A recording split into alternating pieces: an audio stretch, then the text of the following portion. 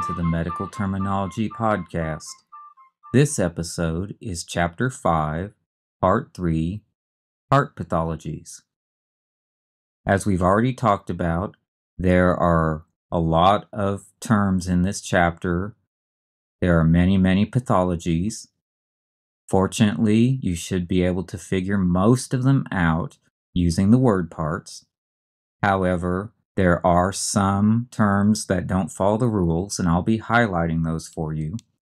And also in this episode, I'm going to try to help you get a general conceptual framework for the heart pathologies. Oftentimes, this is a case where people tend to miss the forest for the trees, as they say. You get caught up in the individual terms, and you don't see the big picture, which could really help you keep them straight. Another issue is that there are a lot of terms here that are used in the common vernacular, and they may be used incorrectly, or they're kind of slippery. So I'm going to help you beware of those kinds of problems. So here we go. The first type of heart pathology the textbook mentions are the congenital heart defects. And we learned the word congenital way back in Chapter 2. Do you remember what congenital means?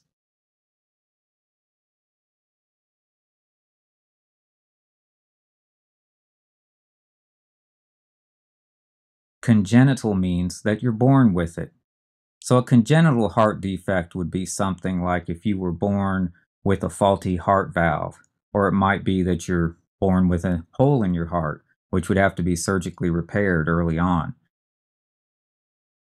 The second major type of heart pathology is the coronary artery disease.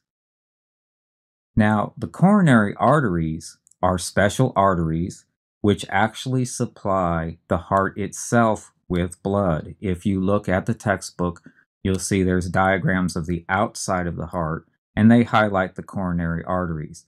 And the coronary arteries actually are connected to the aorta itself. So as soon as oxygenated blood is being pumped out of the heart towards the body, there's this little feed there where the coronary arteries come in, and they get an immediate supply of blood that then goes back to the heart muscle itself.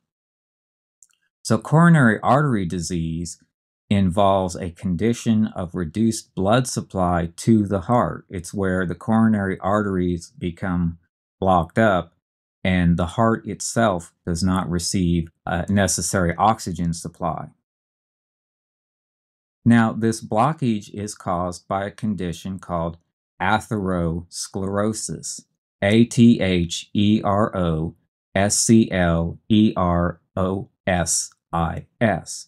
And we talked about that term way back in Chapter 1 with the look-alike, sound-alike terms. Do you remember what atherosclerosis means?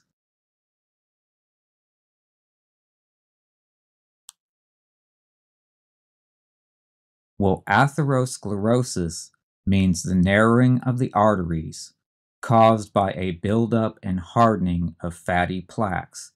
That's the key idea here. Athero refers to fatty plaque.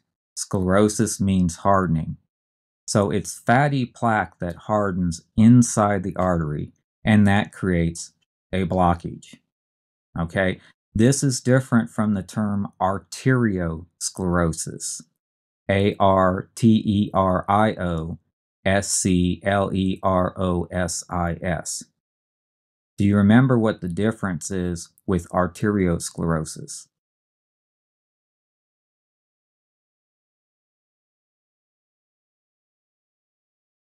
Well, arteriosclerosis is the age-related hardening and loss of elasticity of the arteries themselves. It's something that happens with aging, okay? Whereas atherosclerosis is the clogging up of the arteries with these fatty plaques.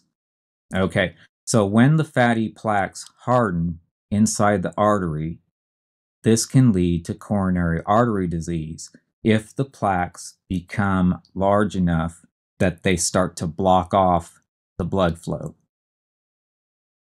Now, that leads us to a type of coronary artery disease One of the types of coronary artery disease is known as ischemic heart disease. Ischemic, I-S-C-H-E-M-I-C, heart disease. Now, ischemic heart disease is a term that refers to a group of cardiac disabilities that are caused by the insufficient blood supply to the heart. So it's a broad term referring to a variety of disorders, all tied to insufficient blood supply to the heart. Now, ischemic comes from the term ischemia, I-S-C-H-E-M-I-A.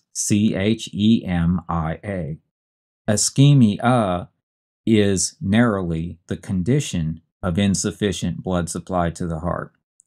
So let's back up here. If you have atherosclerosis, that is the hardening of the fatty plaques inside the heart. These fatty plaques can block off the blood supply. That's a condition known as ischemia. When you have the condition of insufficient blood supply, that can cause an ischemic heart disease. Now, related to ischemia, we have another term, angina, also called angina pectoris, A-N-G-I-N-A-P-E-C-T-O-R-I-S. Now, angina or angina pectoris is a very narrow term. It refers to a chest pain that is caused by the ischemia. And again, what's ischemia mean?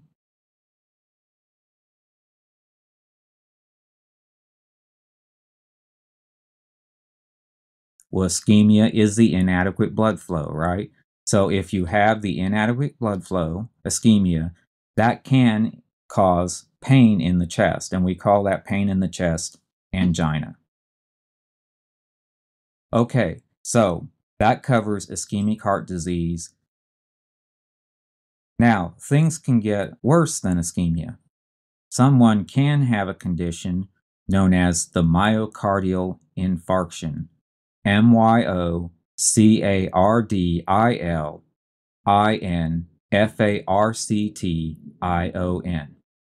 Now, this is the medical term for a heart attack. It's having the big one, okay? A myocardial infarction happens when we have the total blockage of one or more coronary arteries. Okay, so we've gone a step beyond ischemia where there's an inadequate blood flow. In this case, the blood flow stops. And the term for the sudden stoppage of blood supply is infarction, I-N-F-A-R-C-T-I-O-N. The infarction is a sudden loss of blood supply that will lead to tissue death. So a myocardial infarction means it's not getting the oxygenated blood supply it needs, and so the heart muscle actually starts to die. That's a heart attack. That's the myocardial infarction. Okay, those are the coronary artery diseases. So kind of keep that hierarchy in your mind. There are degrees of coronary artery disease going from, a mild ischemia all the way to the big MI, the myocardial infarction. And the root cause of these things is the atherosclerosis, that hardening of the fatty plaques. Okay, the third type of heart pathology is what is known as heart failure. Now, this is kind of a tricky term because it's so general. Heart failure, well, that just means the heart fails, right? People sometimes confuse that with the myocardial infarction because the heart is failing, it's dying, right? We also have something called a cardiac arrest we're going to talk about. Well, there the heart is failing. So we have to be careful. Heart failure is such a general term, but it actually has a specific meaning, okay? When we talk about heart failure, we more precisely are talking about something called congestive heart failure. C-O-N-G-E-S-T-I-V, congestive heart failure. Well, what is congestive heart failure? What does this mean? Congestive heart failure is a chronic condition in which the heart is unable to pump effectively. And because the heart doesn't pump effectively, fluid is going to start to build up in places in the body. That's what we mean by congestive or congestion, that it's that fluid buildup. And one of the symptoms of congestive heart failure is edema, EDMA. And edema is the medical term for a swelling in the body caused by fluid buildup. And in the textbook, they show you pictures of the various places that fluid buildup, edema can occur because of congestive heart failure. Now, one particular type of edema they talk about is pulmonary edema, Pulmonary edema. Again, pulmonary refers to the lungs.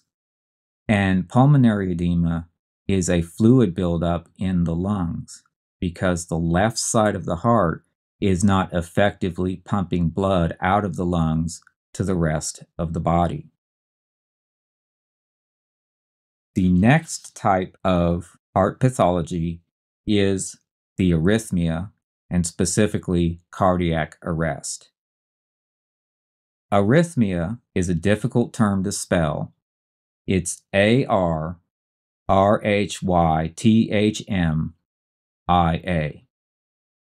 R, rhythm, ia. That helps me to spell it. It has the word rhythm in the middle of it, and rhythm is a hard word to spell. I would suggest practicing writing that one over and over till you get used to it. Rhythm, RHYTHM, rhythm. Arrhythmia, ARRHYTHM, and then IA, is a condition of an abnormal heart rhythm. It basically refers to the way the heart beats. It should have that normal sinus rhythm, and if there's a disruption of that rhythm, we have an arrhythmia. Now, a cardiac arrest is a situation when the normal heart rhythm stops or develops a severely abnormal rhythm so that the heart is not pumping correctly at all. And cardiac arrest, when the heart literally just stops beating, is very serious. You can die in minutes if the heart is not restarted. Now, in addition to the arrest, meaning the heart rhythm stops completely, there are some other types of arrhythmias that are described in the textbook, and I'm going to go over those and hopefully try to clarify those because those can be a little tricky. First of all, arrhythmias can occur either in the atrium, which would be an atrial arrhythmia, ATRIAL, referring to the atriums, or an arrhythmia can be in the ventricles, and that would be a ventricular arrhythmia. VENTRICULAR refers to the ventricles. Now, there's two types of arrhythmias.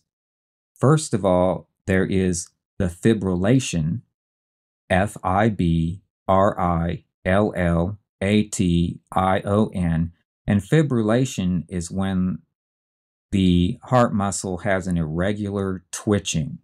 It is not doing that normal contraction, relax, contraction, relax. It just kind of quivers and twitches, and it's a very ineffective type of rhythm, and it just is not going to cause the blood to be pumped well at all. The second type is the tachycardia, TACHYCARDIA. Tachycardia refers to a fast heart rate, rapid contractions, in some cases so rapid that the rest of the heart can't keep up, and again, that causes problems with the blood pumping through. So this leads us to 4 types of arrhythmias. First of all, we have those affecting the atria. We have atrial fibrillation, also known as AFib. And atrial fibrillation is an irregular quivering of the atria. We can also have an atrial tachycardia, also referred to as a paroxysmal atrial tachycardia. In this case, one has a short, sudden episode of very rapid atrial contractions or beats. Basically, the atria just suddenly start pumping really, really fast, and then it will slow down again. Then we can look at the ventricular arrhythmias.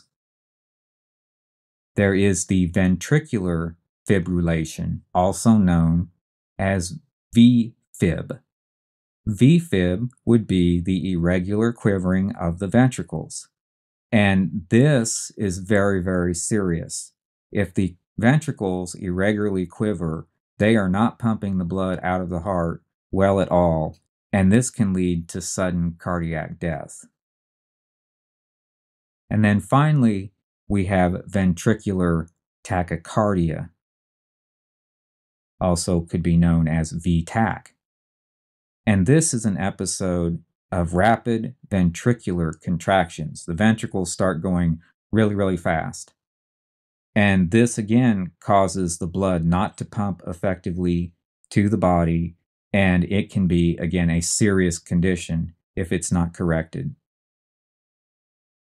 Okay, well, that is an overview of the major types of heart pathology.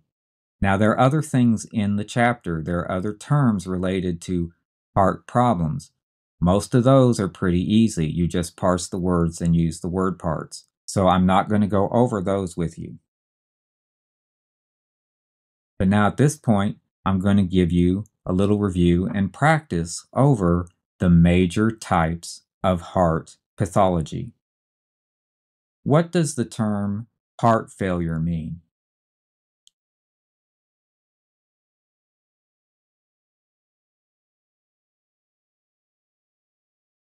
Well, heart failure is the chronic condition in which the heart is unable to pump effectively, and it results in a fluid buildup in the body. And what is the term that we use for swelling that is caused by a fluid buildup in the body?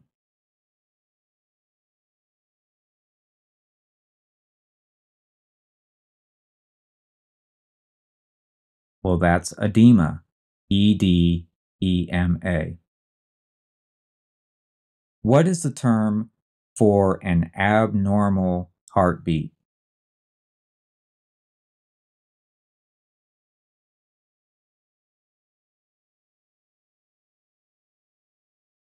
Well, that's an arrhythmia, ARRHYTHMIA.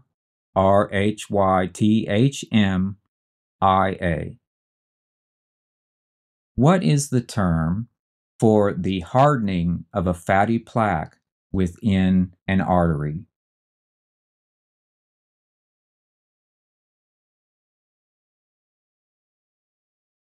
That's atherosclerosis, ATHEROSCLEROSIS. What is the term for the chest pain one can feel that's caused by the inadequate flow of blood to the heart?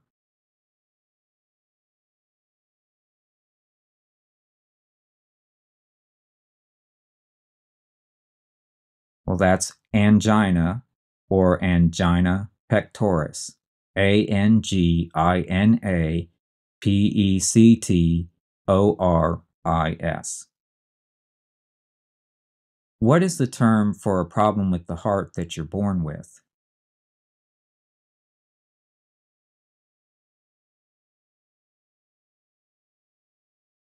Well, that's a congenital heart defect.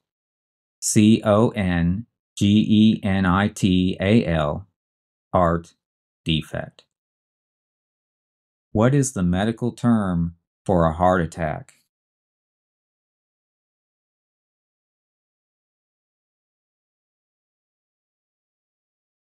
That's the myocardial infarction. MYOCARDIALINFARCTION. And what does infarction mean?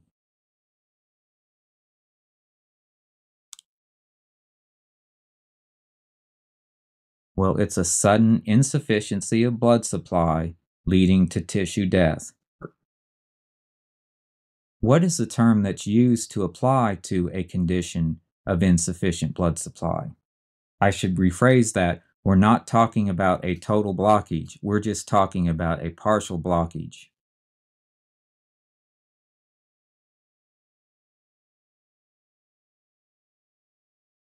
Well, that's ischemia, ischemia.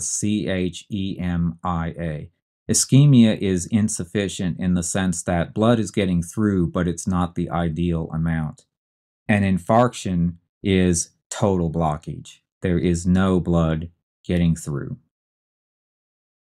And what is the term for the sudden stoppage of the heartbeat?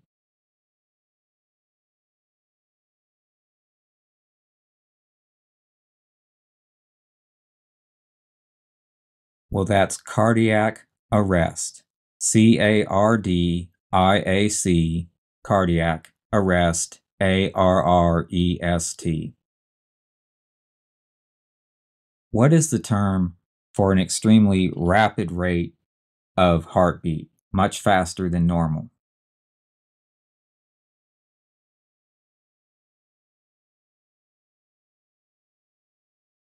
Well, that's tachycardia. TACHYCARDIA. And what is the term for the irregular quivering or twitching of one of the chambers of the heart?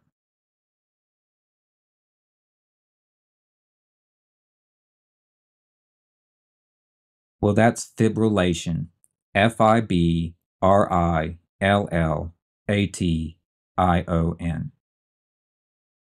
What is the term for the sudden onset of rapid atrial contractions?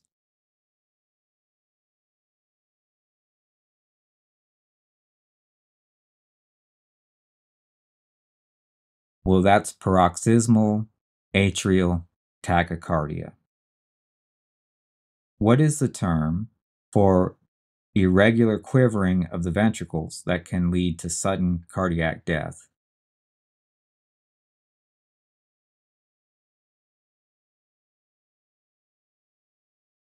That's ventricular fibrillation, otherwise known as VFib. What is the term for the irregular quivering of the atria?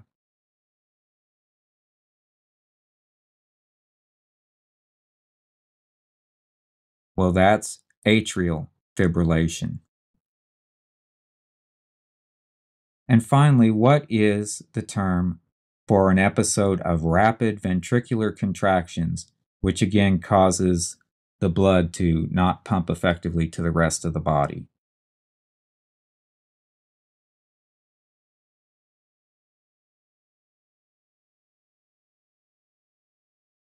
That's ventricular tachycardia. And what is the term for a set of cardiac disabilities that is caused by insufficient blood supply to the heart?